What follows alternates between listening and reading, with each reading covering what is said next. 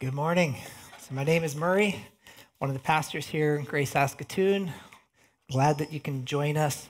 We're in a summer series in the Psalms, and this week in particular, we're looking at Psalm 42. We'll also give a look at Psalm 43 because these Psalms are often read and sung together, and so they're sort of a single psalm that's divided into those two pieces. So we'd love to have you follow along. As was said earlier, on the handout, you should be able to find an outline. You can follow along there. And on the back side of that sheet, there will be further study so that you can dig into with your gospel community or alone.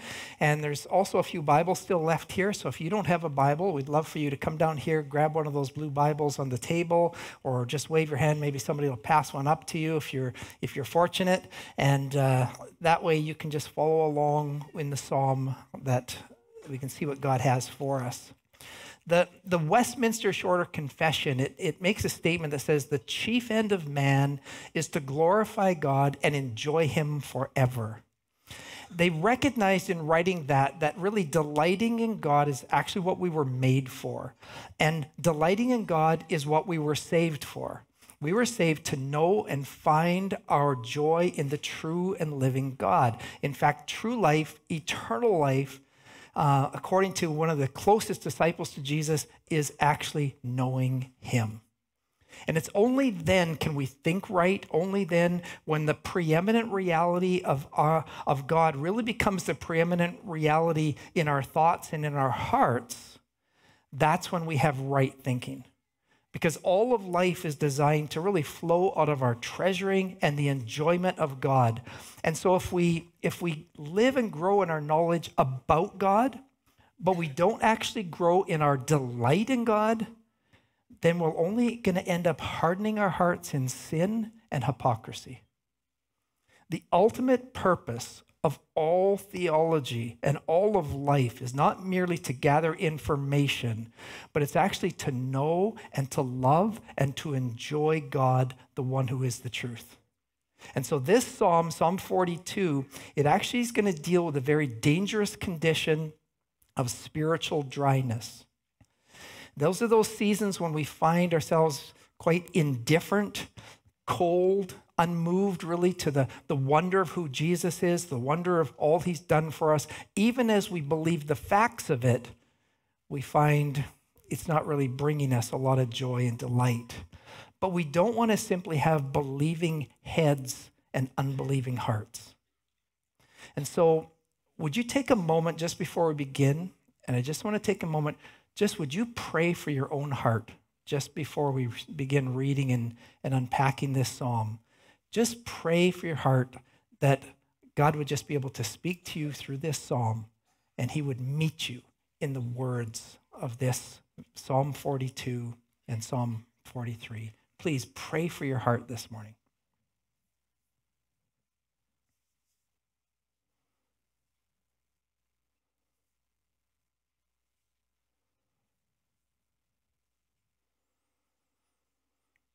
So, Father, please speak to us, speak to each individual person here, Lord, because we need you. We need you to awaken our affections once again for you. It's in Jesus' name I pray. So Brian's here to read Psalm 42. Psalm 42, for the director of music, a maskil of the sons of Korah. As the deer pants for streams of water, so my soul pants for you, O God. My soul thirsts for God, for the living God. When can I go and meet with God? My tears have been my food day and night, while men say to me all day long, where is your God? These things I remember as I pour out my soul, how I used to go with the multitude, leading the procession to the house of God, with shouts of joy and thanksgiving among the festive throng. Why are you downcast, my soul? Why so disturbed within me? Put your hope in God, for I will yet praise him, my Savior and my God. My soul is downcast within me, therefore I'll remember you. From the land of the Jordan, the heights of Hermon, from Mount Mizar, deep calls to deep in the roar of your waterfalls. All your waves and breakers have swept over me. By day the Lord directs his love, at night his song is with me, a prayer to the God of my life. I say to God, my rock, why have you forgotten me? Why must I go about mourning, oppressed by the enemy? My bones suffer mortal agony as my foes taunt me, saying to me all day long, where is your God? Why are you downcast, O my soul? Why so disturbed within me? Put your hope in God, for I will yet praise him, my Savior and my God. So in the introduction of this psalm, it says that this is a maskil, right? And scholars believe that that means this is a song that's actually meant to teach us something. It's a song meant for teaching. It's a psalm to teach us really how to navigate life in those times of spiritual dryness. So let's begin. And verse 1 says, as a deer pants for flowing streams, so pants my soul for you, O God. My soul thirsts for God, for the living God. When shall I come and appear before God? So we've got this image, this deer panting. This is not simply just a thirsty deer. This is not a coffee cup verse or a nice painting that we have. This is a deer panting, which means it's in literal agony, dying of thirst, and has come now to the place where there used to always be flowing water, but now finds that this riverbed is dry and everything around him is wilderness and a season of drought. So the comparison really is his soul is really like that perishing deer, and God is like a dry riverbed. And so if we learn nothing else from this, I think we can learn our soul is thirsty. It's longing for real life. It's needing living water. And our whole life is actually seeking to satisfy that thirst, the thirst of our souls. And we can try to do that by seeking to satisfy this thirst in things that will ultimately hurt us and harm us and lead to destruction. But even the good things will not ultimately satisfy nor last, because we were created to find our home in a right relationship with God and drink of God himself as the headwaters of meaning and joy and delight. So the psalmist here is spiritually dehydrated. He still has the concept of God, right? He has that, but he's thirsting, he says, for the living God in verse 2. So you can see that God is not just the creator of life. We begin to see he is life. And he is the source of that life. He's the source of ultimate peace and joy and love and every good and perfect gift. So it's not like this person has stopped believing in God, but it's like God just seems distant. It's the personal sense of God's presence and love is not there. And then you see at the very end of verse 2, he says, when shall I come and appear before God? Literally, that's when shall I see the face of God? He's lost then the relational presence of God. And in fact, in verse 9, he asks God, why have you forgotten me? The thoughts of God then that used to comfort him and sweeten and strengthen him just don't resonate, doesn't strike him, doesn't sort of awaken him and bring him to the wonder and awe and delight like it has in times past. So he's lost the reality of God and God's presence in his heart, in his soul. Though he still believes in God conceptually, he's not tasting him. He doesn't feel this relationship of joy with God, but rather just spiritual dryness, spiritual drought, spiritual depression, spiritual darkness, spiritual dullness. And it can be accompanied when this happens with a sense of guilt. Other psalms speak of this when the psalmist has done something wrong. And so then the psalmist has to confess his sin. His sin has moved him away from that closeness with God in his heart. But in this psalm, Psalm 42, that's not really mentioned specifically as the case here. Here it's just this deep experience of dryness of the soul that's come upon him, and it's not said even once, hinted at, that it's because of a specific sin or an onward repeating sin. He's just lost his awe of God. He's just lost his delight in the Redeemer. And so often when we feel dry, we figure that it's simply a matter of finding out what is it on our Christian to-do list that we need to do, or that maybe we're not doing, we need to correct. And that's why often dry Christians don't often like to reveal to their friends how dry they actually are, out of fear for how their friends might react. Maybe like Job's friends, they'll give you counsel and they'll ask you, have you confessed all your sin? right? Have you had your quiet time? Have you prayed in faith? Have you rebuked the devil? Have you pleaded the blood? Have you started to count your blessings one by one? Obviously you must be doing something wrong. But in this psalm, we're not told that this guy did anything wrong. He's actually going to the same riverbed, but this time it's dry. And he's just dying of spiritual thirst. And so there is nowhere in this psalm, like in some other psalms, that has him confessing his sin, where he says, I hide my sins no longer, I repent of my wrong. It just doesn't say anything like that. So this condition can happen to you, and it may even be when you're still in the routine of reading your Bible and praying every day. And if you're a new Christian, this can really throw you for a loop, right? The first time you experience this dryness of soul, because often no one prepares you for it. And too often, the expectation is that this kind of thing just doesn't happen unless you're really doing something wrong. Then when it does happen, of course, people start to doubt. And maybe this whole thing was just a dream, right? And you can become very insecure.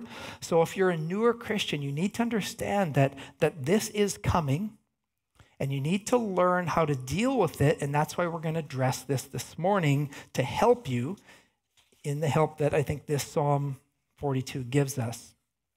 For many of us who have been followers of Jesus for a long time, we still don't react well and don't know how to respond. But we are in a war. And this is a battle of faith. The enemy of our souls is going to speak lies to your heart and do everything in his power to keep you from actually enjoying and delighting in God. And some people go off the rail for years after facing this dryness of soul. Because if you don't deal with it, then the empty dryness will start to just take over and even start to impact your intellect, you think, and your belief.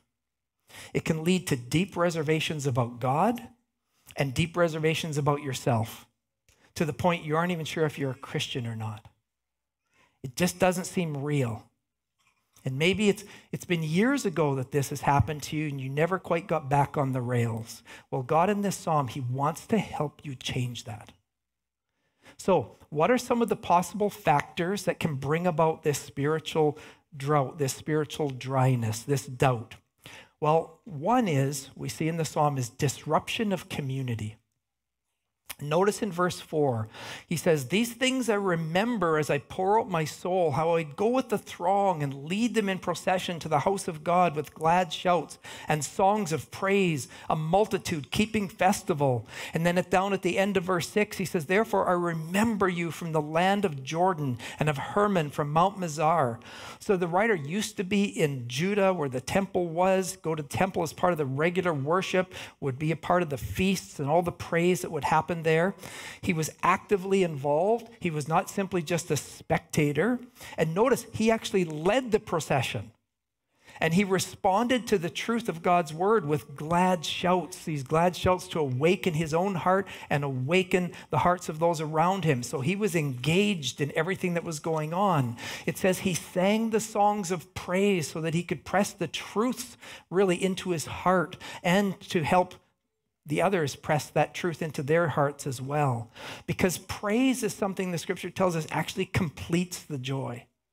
In 1 Peter 2:9, he says, "But you are a chosen race, a royal priesthood, a holy nation, a people for his own possession." We belong to him. We are his own. That you, that's plural, that's you all, that you all may proclaim really together the excellencies of him who called you all out of darkness into his marvelous light.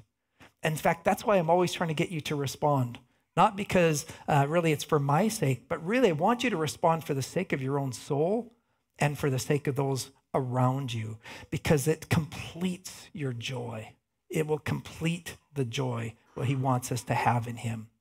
And so in his active commitment and engagement in these regular gatherings, his soul would be refreshed. But now it seems, for whatever reason, he's away from the community. He's away from their celebrations. He's in the North Country. We don't know why. Don't know if he was captured. Did he just move there? What happened? But but he needs a couple things. One, as a follower of Jesus, there's individual Bible study and there's corporate community Bible study. There's individual prayer and contemplation, and there's also corporate prayer and praise. And they are not the same, and you need them both. You need them both. And so here the psalmist is longing for those times, the gatherings, the feasts, where the people would come together, they would read scripture, they would remember the great things that God has done, they would remember how he has delivered them, and they would recommit themselves and praise God together. And so we can tend to underestimate the importance of the communal aspects of the Christian life, because we often, especially in the West, we've got a tendency to be individualistic, thinking that we can be this spiritual person all by ourselves. But that's really opposed to everything the Bible teaches about the corporate nature of the redeeming work of Christ. He died to form this new humanity, one body, to be a spirit-filled community. So you just aren't designed to stay hot by yourself. How can you be a displaced finger, right? Displaced from the body and function as you're designed to be, right? A brick by itself is not a temple. It needs to be fitted together with other living stones. And so that's all through the scripture. So the psalmist, he does not underestimate the community like we sometimes do, right? And then we're surprised when we fall into spiritual dryness. But even if we come physically to church, right, we can still come as an individual and stay isolated. We can come to get our fix for what's in it for me, right? We can talk to a few individuals, usually our friends, people we're comfortable with and know, and then we go home to our own thing. So we go to church, kind of fitting, gathering in around our agenda, our plans, our convenience, rather than this committed connection with a local church as part of our redeemed calling and identity. And so we don't like to necessarily always make ourselves accountable and a part of community because, well, we're busy, right? And maybe we're just private for a whole variety of reasons.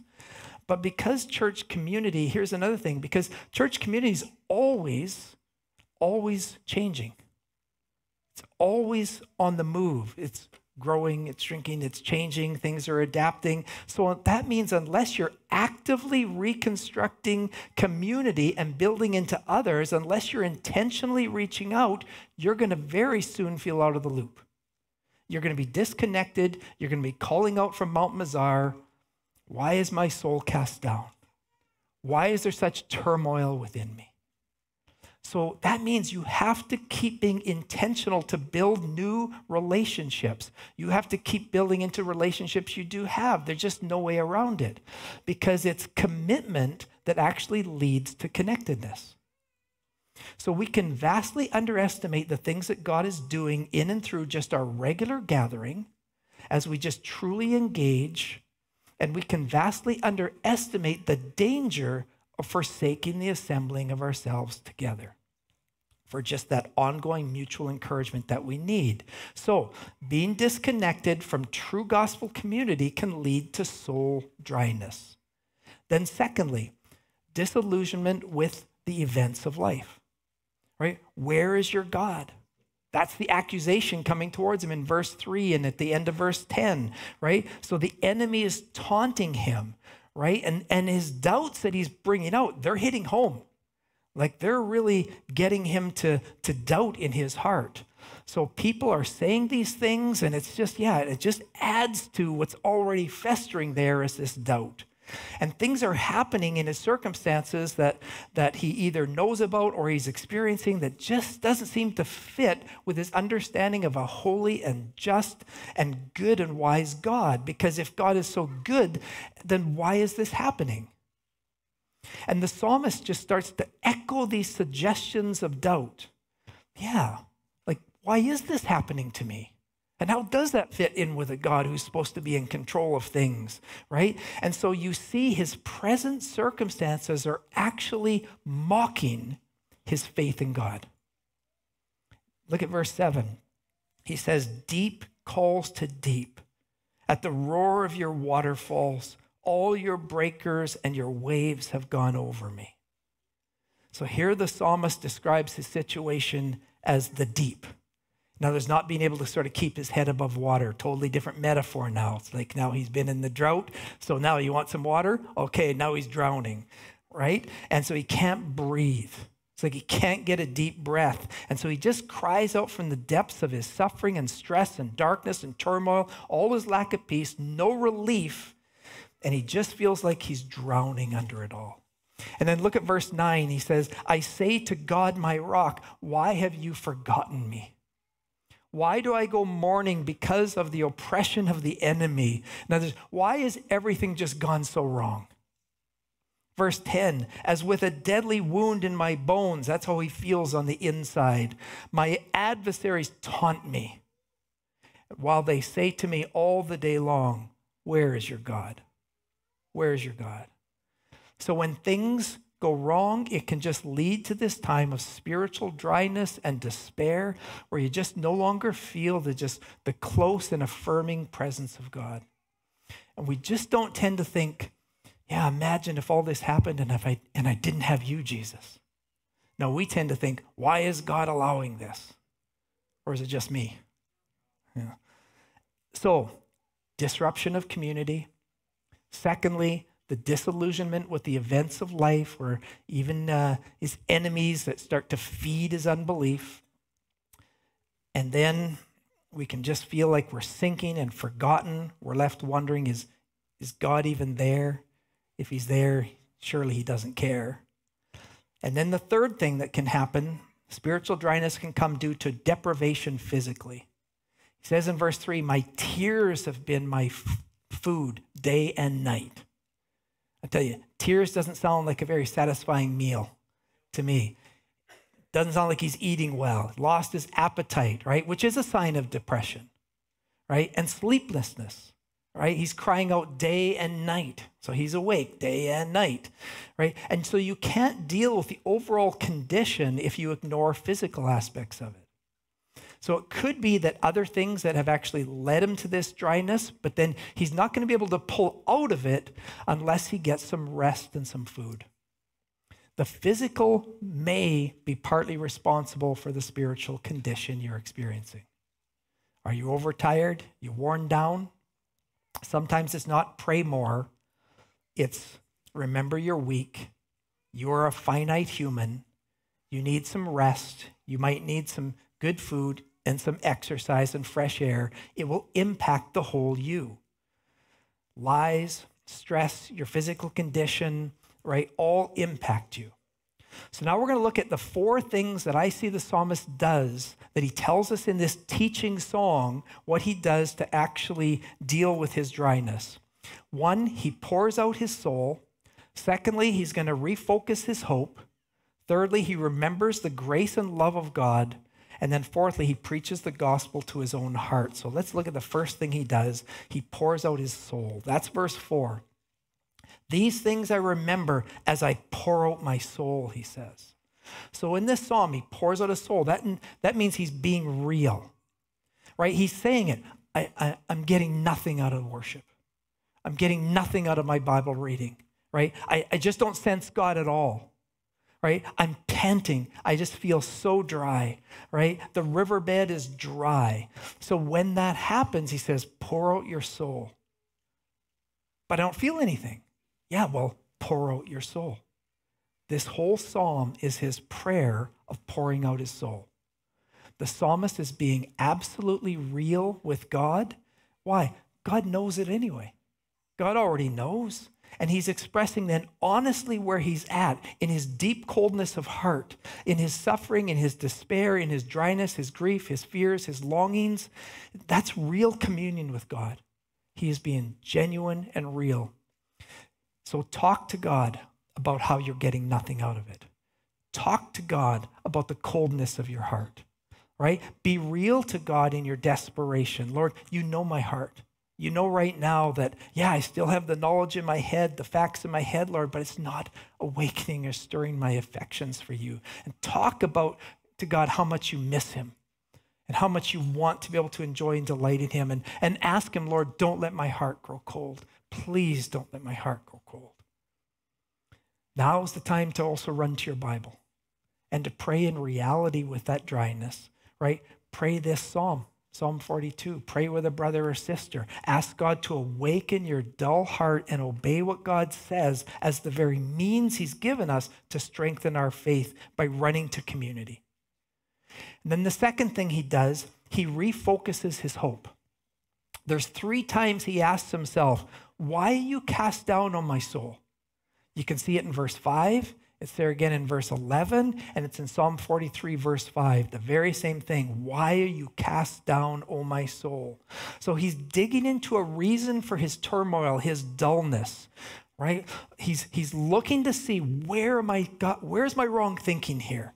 Where am I believing a lie? Soul, what's actually going on here? What am I believing that's not true? And then based on his answer, it seems he's misplaced his hope, right? It seems like he's put his hope somewhere and he's lost it in the back, somewhere the back of the pantry. And so he just doesn't see it or access it. He's been looking for happiness, meaning, significance, and his identity and security in something other than God. That's what he's discovering. He's been putting his hope in some things, and these things are what's letting him down. So here, he's not going to allow his emotions to dictate to his mind. He's going to keep his feelings in check, realizing that he must keep his hope in the Lord. You see, feelings, they always need to be treated like a toddler, right? You buckle them in the back seat. You don't let them drive, and neither do you put them in the trunk, right? They're in the back seat, buckled in. That's what you do with your feelings. So he examines his heart for misplaced hope. And what's his answer? Hope in God, he says. Right? Idols, false hopes, they're going to let you down. So he says, I need to relocate my hope, right? That's your significance, your identity in God, in his salvation, that he's our God. We belong to him. So you need to examine at these times, in what are you trusting in? What are you resting? Do you need to refocus and redirect your hope from certain expectations and desires maybe that you have? And God is showing us that we can have real hope in God without having everything else and everything in our lives all figured out. Thirdly, he then remembers the grace and loving kindness of God. Right? Verse 6, where he says, my soul is cast down within me, therefore I remember you. And his pain then causes him to remember God. That's an active remembrance where he runs to God and he calls this to mind. He remembers the character of God. Right? In verse 7, he says, it's your waterfalls, your breakers, your waves. So he reminds himself that God is sovereign and he's in control and that he's good. And he has proven himself faithful and trustworthy over and over again. He reminds himself of God's steadfast love in verse 8. In Hebrew, that's chesed. It's covenant faithfulness. It's unmerited grace and love of a sovereign God. God's deep love is what answers our deep cry. So in our deep need, you cry to the deeper mercy and love of God. He ponders the grace of God, and he actually turns it into a song that he sings to himself because he wants to use the truth that he knows about who God is as a weapon. And then fourthly, he's learned to preach to his heart. He stops listening to himself and he starts preaching to himself. He stops listening to his heart and the words of unbelief, and he actually starts preaching to his heart. He starts preaching to his soul. We see it in verse 5. Why are you cast down, O my soul? Why are you in turmoil within me? Hope in God. He's preaching to himself. He says, for I shall again praise him, my salvation. The root word of that, my salvation, is Jesus. The name Jesus means Yah, or the Lord, is my salvation. So there's my Jesus. He's praying. And he repeats it in verse 11. So you can spend your day listening to yourself or preaching to yourself. Because your thought life is usually the biggest influence in your life, As soon as you wake up in the morning, your heart starts babbling to you. Oh no, what about this? What's going on with this person? And what will they think about me? And how is this all going to turn out? And what am I going to do? And I'm such a screw up. This is a disaster. What's the use? And I need more sleep. And so you have to grab your heart by the heart and say, shut up, heart, and listen to this. I have 14 bottles of hope in my pantry, right? Got it on right here.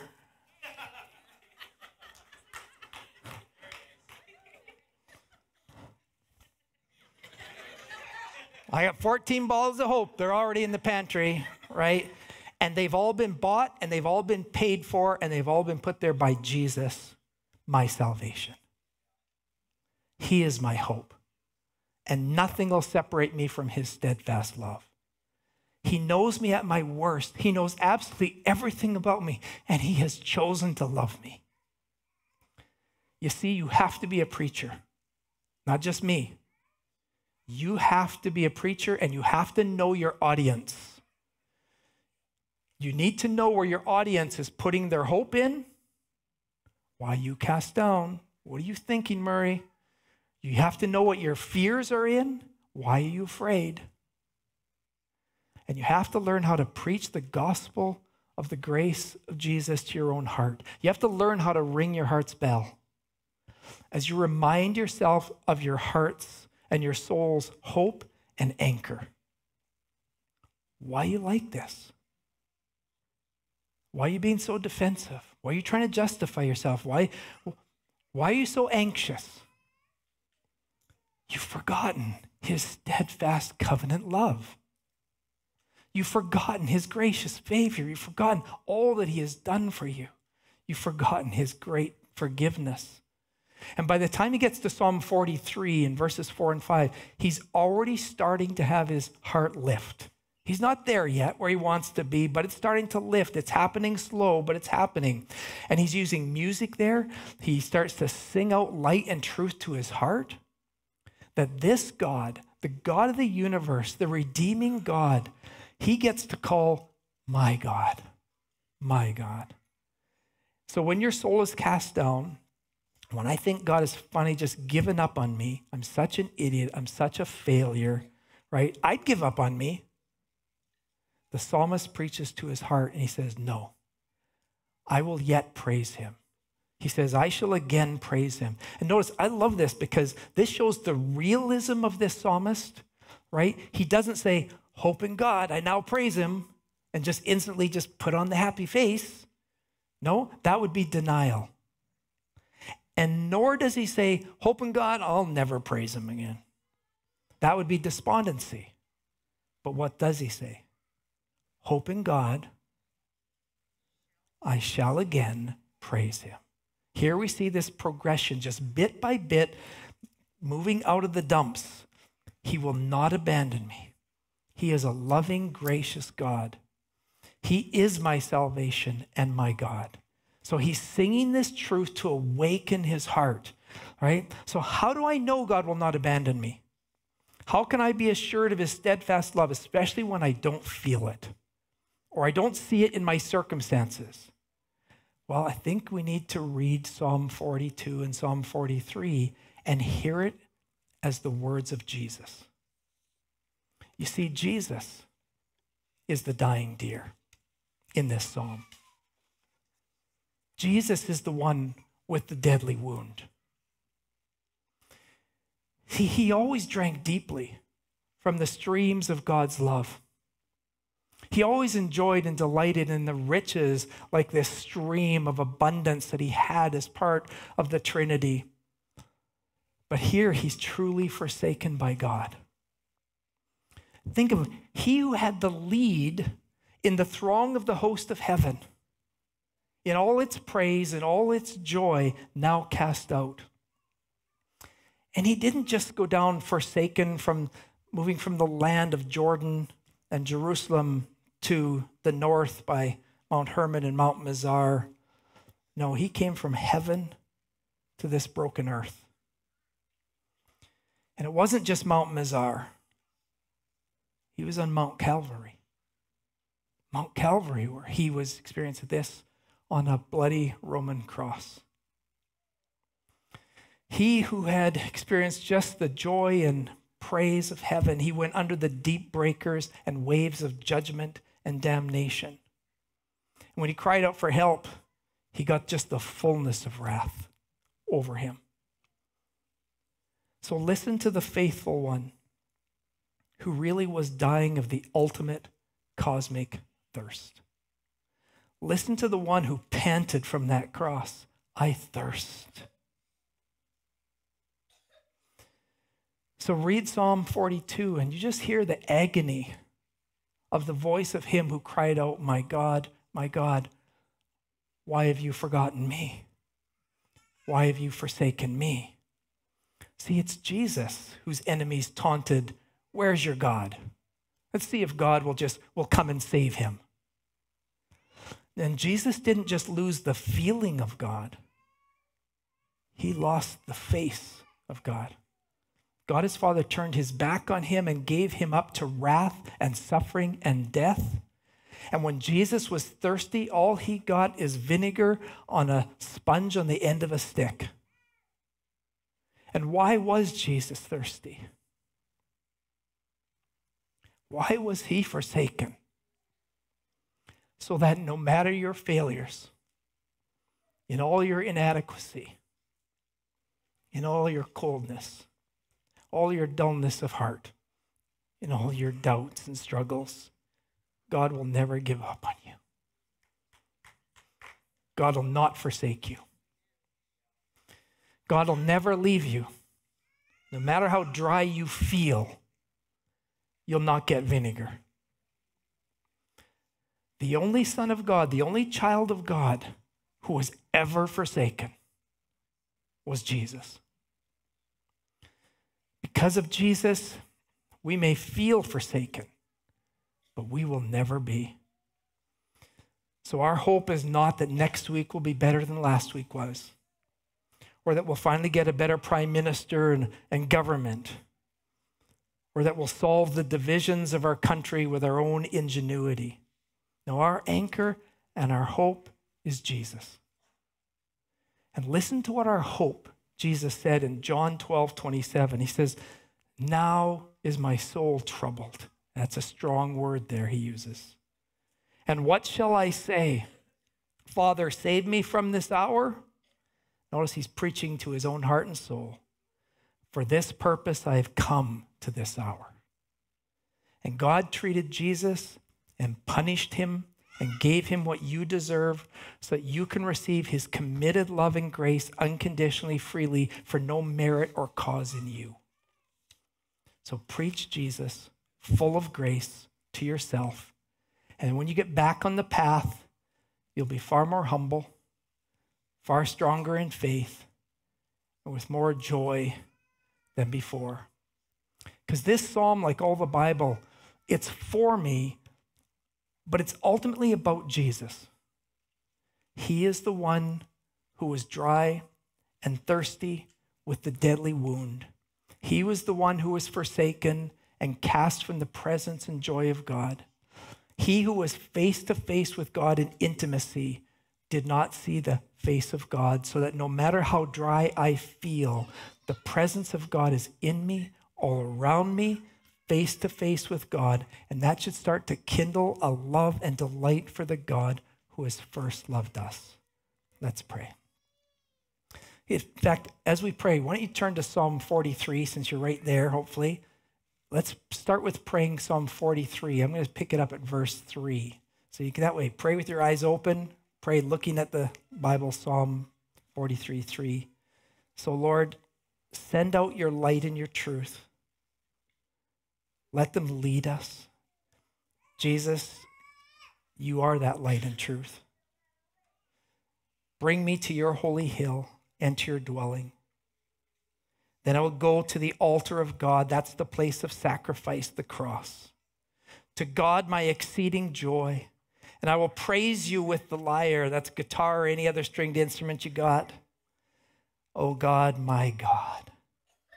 Why are you cast down, O my soul? And why are you in turmoil within me? hope in God.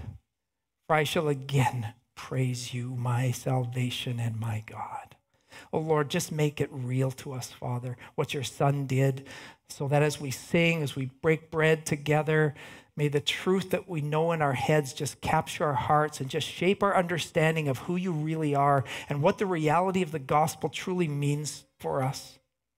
So may this message this morning, Lord, be a light and truth to lead us to your holy hill, to the place of sacrifice where Jesus ascended, bearing his cross, crucified, entering into our suffering, taking the sin, the root of all suffering, so we could live in eternity with you as our Abba Father, with no more suffering, no more depression, no more doubts, no more anguish, but shalom, peace, fullness of peace inside and out. Lord, we know in this world we will not be free from discouragement, but we're called to live in dependence on you. So teach us how to pour out our soul in complete honesty to you, to refocus our hope from idols to hope in you, Jesus, to remember the grace and steadfast love you have for us that we can behold so beautifully in you, Jesus. And may we preach the gospel and its promises to our own heart. Help us to delight in you. And it's all because of you, Jesus. Amen.